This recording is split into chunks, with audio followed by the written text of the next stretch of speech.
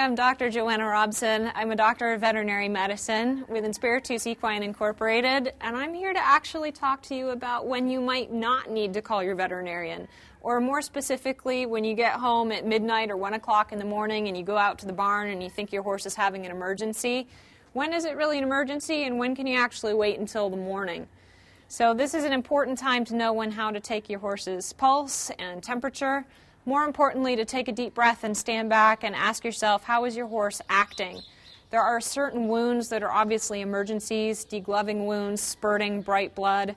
If your horse is acting colicky or hasn't been eating or obviously show signs of trauma where he's been rolling or thrashing on the ground.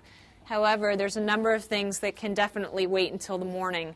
Such things include minor cuts, minor abrasions, things that you can clean yourself with either warm water and dilute soap and a little triple antibiotic. If your horse is still eating and drinking normally, and more importantly defecating normally, but might be acting just a little bit off, you can probably wait until the morning. If your horse has normal temperature and no bounding pulses, maybe has a little bit of a runny nose or a little bit of a snotty nose, but is otherwise acting fairly bright, probably wait until the morning till you need to call your veterinarian to come out for a full examination. So that's not to say that there aren't times when calling the vet is definitely an emergency, but there's also times when you can wait until the morning to schedule a regular barn call for your veterinarian to come out to check your horse.